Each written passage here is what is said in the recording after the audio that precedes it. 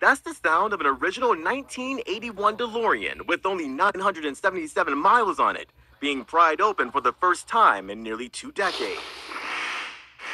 The stainless steel machine gaining new ownership after sitting in a Waukesha County barn, untouched and undriven. He said he would go out in the barn and just look at it because he thought it was a really cool car. Michael McElhatton is the owner of DeLorean Midwest, a restoration company. He says he got wind of the hidden treasure by a phone call all the way from New Mexico. It happened pretty quick because once I found out the car was close and it was a low mileage car, I was excited to go take a look. The nephew of the car's original owner told McElhatton they were looking to sell the piece of history.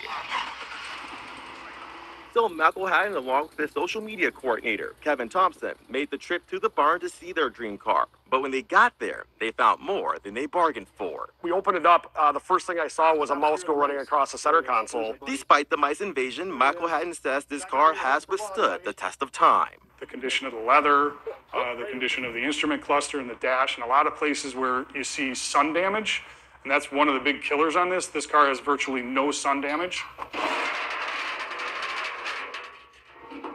Now, McElhatton is hopeful he can restore the car back to its glory days.